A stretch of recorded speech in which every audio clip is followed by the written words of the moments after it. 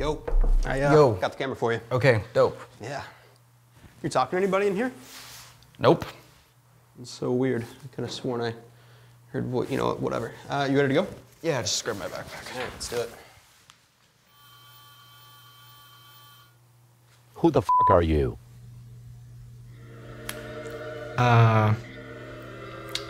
Well, I think it's time we, address this guy.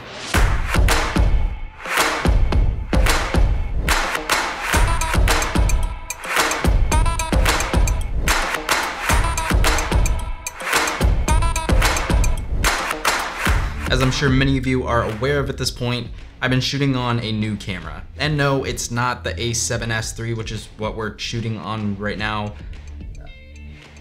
Sorry, A7 III. It's this guy, the Blackmagic Pocket Cinema Camera 6K. This is the first cinema camera in my collection, and while I must say I was a little skeptical at first, maybe even slightly intimidated, overall, my first impressions have been pretty incredible. The 6K RAW out of this, the image quality alone is enough to buy this camera. The footage provides flexibility that is truly unmatched when it comes to color, dynamic range, ease of use. I mean, the Blackmagic RAW codec edits so seamlessly inside of Resolve and Premiere. It's buttery smooth, so much smoother than the footage that comes out of the Sony cameras, even on a really hefty workstation like this or a maxed out MacBook Pro. Everything this camera has to offer, it's truly unmatched, especially for its price, which, if I haven't said it yet, $2,000. If you're asking me, it sounds like the perfect camera. And in some cases it could be, but every camera has its downfalls, and the biggest I've noticed with this one is you really have to rig it out in order to get the most out of it. That's pretty much how it goes with cinema cameras, so there's really no way around it. Of course, many of you guys have been commenting about the rig, so I wanted to walk you guys through all the parts that I chose, how it fits into my workflow, and my overall impressions of the camera. Okay, so first things first, anytime I'm working with camera rigs, I love to use this little tool from SmallRig. It's got a flat head for your tripod screws, Allen keys for just about everything. The camera, of course, we got the Blackmagic, and it's inside of the Tilta cage. I didn't feel the need to take it out. The lens I mainly use is the Sigma 18-35. I've got this manual focus ring on it. Follow focus ring on it from Movo. It's an adjustable one, makes for a pretty simple installation, and plus I can put it on different lenses. It comes with a variety of sizes. Of course, we're using the Samsung T5 SSDs, and when I install the little USB cable that comes with the Tilta cage, normally you put it this way, facing outward, but I like to put it the other direction. Yes, you can't thread it into the little holder screw, but it makes cable management a lot cleaner in my opinion, so I think it just looks nicer. For the base plate, I'm using this Nicey rig base plate. It's a 15mm rod base plate, pretty simple. And then on top of it, I have this Arca Swiss dovetail plate from SmallRig. You'll see why we use that in just a sec. Go ahead and put in the 15mm rods into the base plate, tighten them down, get them nice and even.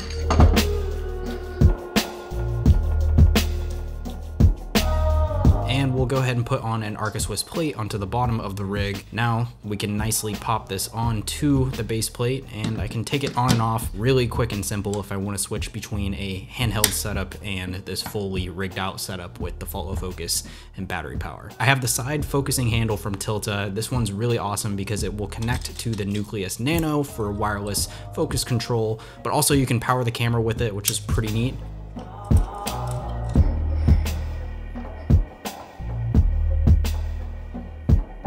Of course, we have the Tilta Nucleus Nano, which I am in love with. Now, when it comes to mounting the Nucleus Nano on the rails, I actually like to mount it backwards, as you'll see here, and there's a very particular reason for that, and maybe it's just me, but I don't like the default direction that the motor turns the lens when it focuses. It's something about it just feels a little weird, so I like to flip the direction. Maybe it's just me, but I don't know. It makes it a lot easier for me to manual focus more accurately. I like using these little Velcro strips to tie down extra cables kind of laying around, so the USB cable that goes between the Nucleus Nano and the side handle, I secure that down onto the rail to make things cleaner. For a battery solution, I'm using this SmallRig NPF power plate that is really awesome because it offers two outputs for power, 12 volt and 7.4 volt, I think it is, or 7.2 volt. Sony NPF batteries are super common, they're super cheap. They're my favorite for powering cameras like this just because they're lightweight.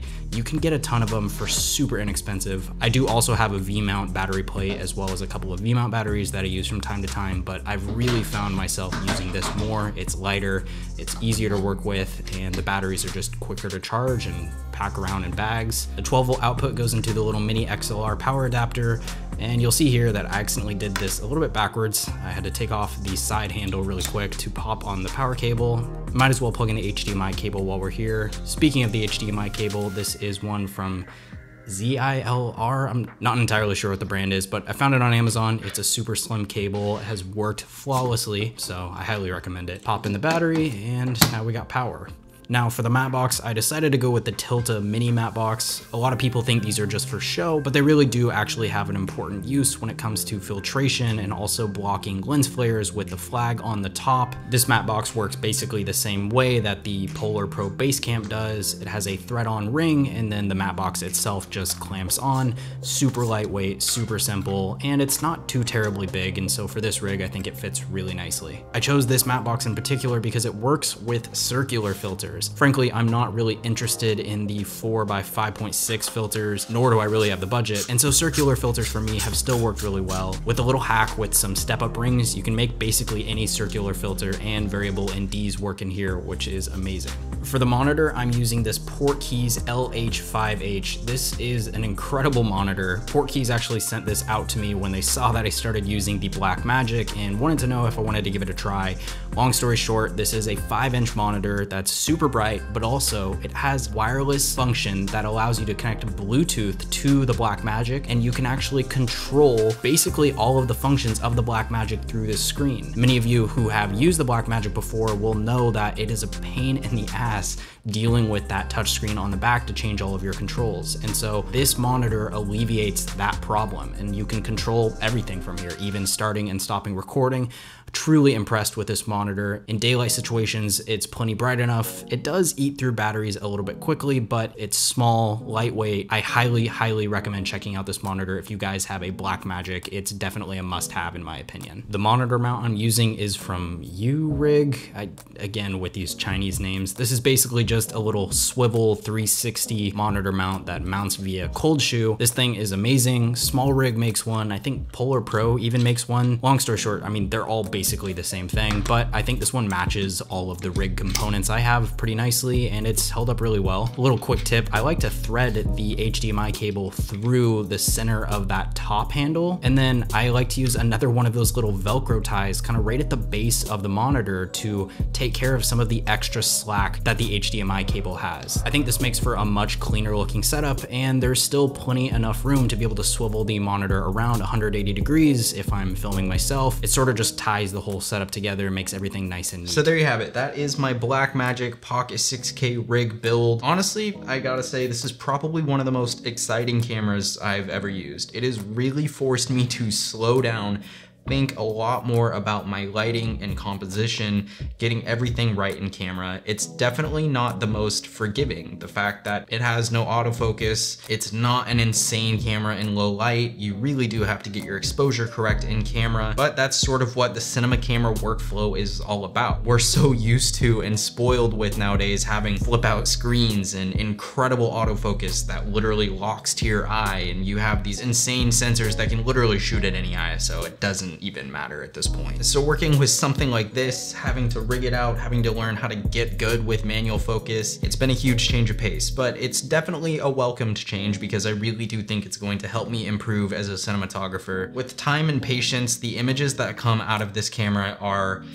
insane. I mean, you can match them pretty easily against Reds and Alexas, of course, with the right amount of time in post-production and color grading. But to sum things up, if you're looking for a video camera, keep in mind a dedicated video camera because this can't take photos, not technically. This is hands down, in my opinion, the best bang for buck video camera on the market. So with that being said, I hope you guys enjoyed the video. Make sure you give it a thumbs up, subscribe if you haven't already, and I'll see you in the next video.